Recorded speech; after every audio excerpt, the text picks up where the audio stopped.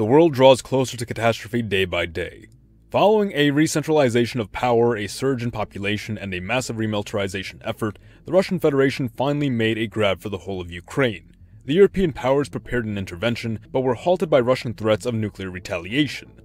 With NATO disbanded, the United States refused to involve itself in the European affair, and Britain felt no obligation to participate in a continental conflict which primarily concerned the European Union, leaving only the small nuclear arsenal of France to counter that of Russia. But before going any further, I'd like to take a moment to thank today's sponsor, Private Internet Access, the world's most transparent VPN provider, now with over 30 million downloads. As any good VPN should, PIA reroutes your internet traffic through an encrypted channel, hiding it from potentially nefarious actors. As we've already mentioned, PIA is big on transparency. They're 100% open source, giving you an opportunity to inspect the code yourself to see just how secure it really is. Private Internet Access boasts being the most customizable VPN on the market, allowing you to tailor your VPN experience to your liking while also providing you protection from ads, trackers, and malicious websites to ensure your total comfort and security online. Private Internet Access is so dedicated to customer satisfaction that if you're not completely happy with your purchase within the first 30 days, you can request a full refund. Digital privacy is just a click away, and if you follow the link in the description, you can enjoy PIA's service for less than $2 per month, plus 4 months free when you sign up for a 3-year plan. Once again, that's digital privacy and security totally risk-free at less than $2 per month, plus 4 months free. Links in the description. Now, back to the video. Ultimately, Ukraine fell, and though the Russian giant appeared to go dormant for a time, everyone suspected it held intentions for the Baltic states as well. It was only a question of when. France, seeing itself as the only country that could challenge Russia's nuclear hegemony on the continent, took it upon itself to dramatically expand its nuclear arsenal, buying up every gram of uranium it could from its former colony of Niger, and collaborating with Germany to produce the weapons en masse in a short span of time. This buildup was done secretly at first, but once the French stockpile reached 3,000 warheads, this new might was loudly and proudly paraded in a show of force against Russia. Germany and the Eastern European EU members fortified their borders and built up their conventional arsenals in the meantime, making clear that any attempt by Russia to conquer the Baltic states would be met with extreme force. Russia's nuclear deterrent, though not yet matched, was now challenged, but even if France could deal a devastating blow upon Russia, the Russians remained confident in the fact that they could hit much harder. This bravado demonstrated by Russia in the face of possible nuclear annihilation led many on both sides to fear that an exchange was now very likely. The mood had shifted from preventing a likely war to surviving an inevitable catastrophe. In France, work began on a series of vaults which could preserve a large enough portion of the population for several decades if need be, providing them with all the technology and resources necessary to create a sustainable ecosystem both within the vault and on the surface once it was safe to re-emerge. The largest and most fortified of these vaults was the Abri Metropolitan, buried deep beneath the Paris catacombs. The vault project was kept a close secret, and what details were revealed were often shrouded in obscurity to ensure the protection of the project and the survival of these populations. Because of that, when vault plans were shared with other EU member states, the plans were often incomplete, leaving these states to fill in the gaps themselves and thus produce their own unique designs. Multiple major vaults were constructed in every EU member state, as were a number of decoy vaults produced to throw the Russians off. The majority of these vaults had a mechanized burrowing system that would allow them to tunnel deeper underground if the need arose, and which, post-war, would allow the vault to partially resurface and become the foundation for a new city. What made the Paris Vault especially unique, aside from its much larger size, was its improved blast shielding, highly advanced terraforming technology, and use of multiple nuclear reactors to power the facility. It was believed that Paris would be badly hit in the nuclear exchange, but the pride of France's politicians refused to allow them to surrender the ground of their most sacred city. The city, which for centuries had not merely been the largest and most powerful settlement in all of France, but for a time, all of Europe as well. As such, greater efforts were taken to fortify and secure the Paris Vault, even if at the expense of the other vaults within the country and those of other countries. The day everyone feared finally arrived. After much anticipation, Russia finally invaded the Baltic states, and the West retaliated. It's unknown who first resorted to the nuclear option, but the results were catastrophic and impacted the world far beyond the European continent. Several vaults were destroyed or succumbed to collapse in the following decades. The major vaults of Spain, Romania, Germany, and Finland were destroyed immediately. The Grand Vault of the Low Countries was sufficiently damaged enough to cause major flooding and electrical damage, forcing an early evacuation only years after the war. The vaults of Poland were discovered and damaged during the conventional war, with the nuclear aftermath wiping out or damaging many of them and forcing an early evacuation after only 1 decade. The vaults of Italy and Greece could not sustain large populations as long as the other vaults could, and were forced to evacuate around roughly the same time. 1 century following the war, only 5 major vaults would survive and remain unopened. It would be another 2 decades before the opening of the Abri Metropolitan, known to its citizens now as Metropol. It was the single most successful of the vault societies, quickly reaching a population of over 1 million. Within its first decade, the vault was producing a surplus of food for the entire population, allowing Metropol to cease rationing measures. Technology began to advance at a rapid pace. Commerce based on a production credit system went fully into effect, replacing the pre-war cash system. Every working age adult was employed in some productive occupation, improving upon and maintaining the vault itself, making it feel more like a home. The tremendous demands of maintaining order while the world above collapsed led Metropol to adopt a strict hierarchical governing and societal system. Initial social classes or estates were established based on skill, personality, and background, and were largely inherited from that point on. The wealthiest, most prudent, intelligent, charismatic, and cunning of the population became part of the ruling class of lords, who were led by a chief executive elected from among themselves every decade to rule over the whole of the vault. The lords would serve in intellectual and leadership roles throughout the vault, managing the economy, investigating conditions above, handling legal matters, and overseeing production, to name a few. As you might imagine, the lords were afforded the most lavish lives the vault could offer. While the vast majority of vault dwellers had purchased spots for themselves within the vault, the original lords had divided the whole of the vault among themselves and were in essence leasing individual spots out to other inhabitants. As generations passed, these holdings became further divided among new lords as something of an inheritance. These inheritances grew too small, and ambitious lords began funding expansions of the vault in their own names, building it larger and allowing it to sustain a greater population. Some even built new recreational or commercial areas as an alternative way of collecting revenue and enriching themselves as well as the community. Below the lords were the enforcers, security and military personnel responsible for protecting the vault's laws and citizens. They lived nearly as well as the lords did, and some enforcers could move up the class hierarchy to become lords themselves, though even still they remained distinguished as lords of the sword. All classes shared a similar curriculum which stressed discipline and loyalty to the executive and the perception of Metropol as the last best pocket of civilization on the planet, the civilization that would one day rebuild the world in its image. Finally, below the enforcers were the commoners, laborers, farmers, merchants, engineers, craftsmen, artisans, and the like. Their professions provided them a comfortable lifestyle and access to many of the luxuries the vault had to offer. Members of this class could join the enforcer class, but it would require a significant upfront investment to provide for weaponry, armor, and training. Further, commoners who became enforcers would lose access to any inheritance from their old life, essentially forcing them to start from scratch. Changing one's class was a massive undertaking and thus only meant for those dedicated few who truly believed that they belonged elsewhere. Within the commoner class, there were higher and upper classes as well, which varied based on occupation and level of skill within said occupation. Initially, there was concern that extreme competition within the small economic ecosystem would drive many into poverty, especially those less skilled. However, because the initial price to reside within the Paris Vault had been so high, only the most successful of their respective fields were able to obtain entry, and selection was conducted to ensure that there wouldn't be an oversaturation of any particular skill set. Meaning that for the first 2 generations there was quite literally a planned place for everyone, and the quality of labor began from a high point all across the board.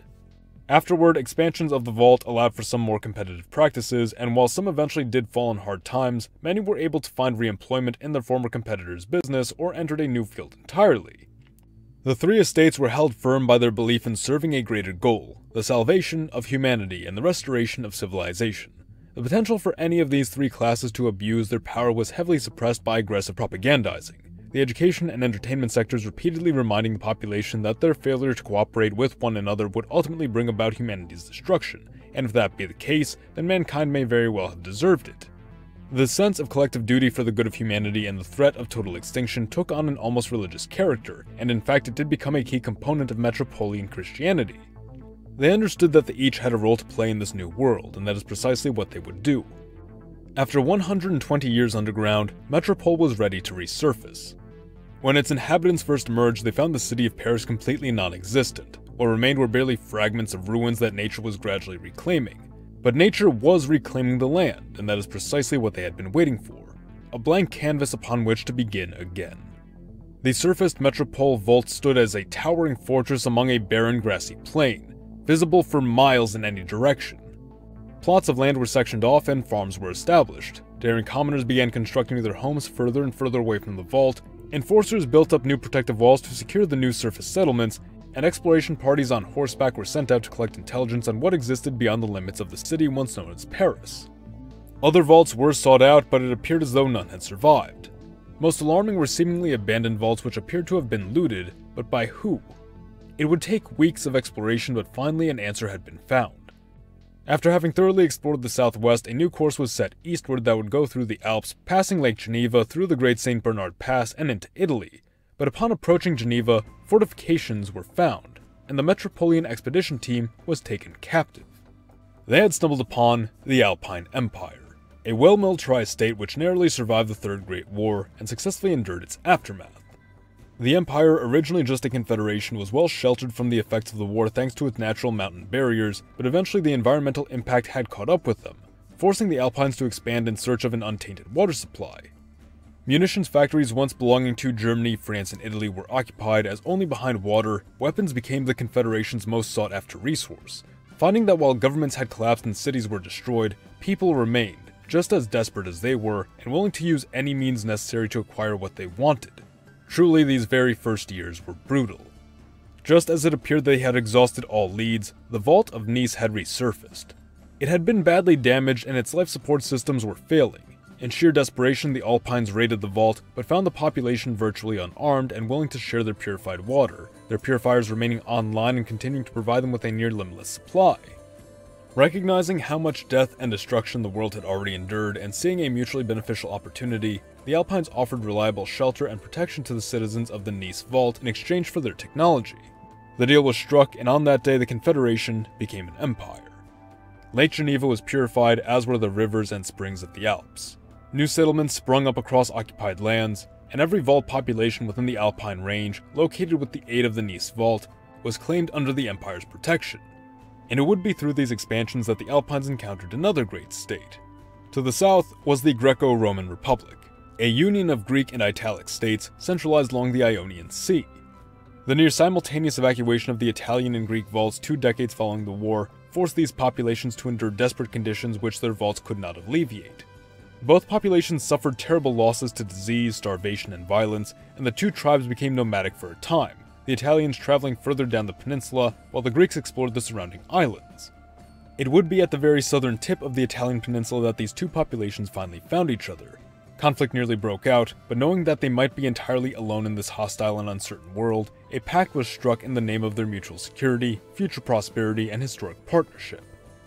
Given the utter breakdown of society, the Republic drew heavy inspiration from antiquity, believing that if their ancestors could build mighty empires from scratch, then they, with at least their knowledge of the past, could not only rebuild, but build something better. The first decade was difficult, and even at present some citizens continue to suffer the effects of radiation sickness. But the Republic did survive and established commercial relations with the Alpines, provided them with weapons and water in exchange for spices and precious metals. As the Republic's population grew, so did the need for resources arise. Without terraforming technology, the Republic was limited to a few small regions of arable unirradiated land, not to mention a very limited supply of drinking water. If they were to survive, it seemed that aggressive expansion was their only option.